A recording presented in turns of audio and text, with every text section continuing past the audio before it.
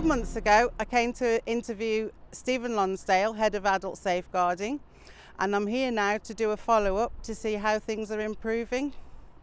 The priority for adult safeguarding has been significantly around financial abuse and the risks people may be at in the borough. Are there other areas that have increased in safeguarding? Safeguarding means many things to many people.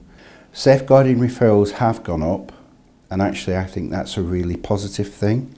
What it shows is awareness is greater. People understand what safeguarding is and the types of safeguarding concerns that we've got. There isn't one trend that's gone up, but actually what you could say is we've prioritised financial safeguarding because it's one of the biggest risk areas that we're aware of. I think we're doing the best that we can because we're raising awareness wherever possible. We're working in a multi-agency approach and we're getting the message out to the people of Dudley.